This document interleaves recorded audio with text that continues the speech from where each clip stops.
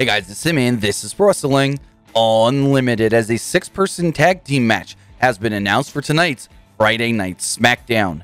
WWE has announced that the Smackdown Women's Champion Bianca Belair will be teaming with the Street Profits, Angelo Dawkins and Montez Ford, to take on the team of Bayley, and the Smackdown Tag Team Champions, the Dirty Dogs, Dolph Ziggler and Robert Roode.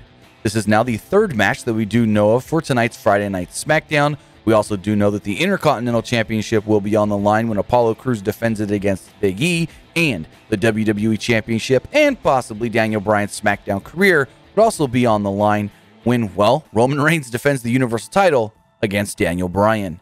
Remember, we will be live following tonight's Friday Night Smackdown right here on the PWU Unlimited YouTube channel, also on the PWU Unlimited Twitch channel, breaking down the entire show.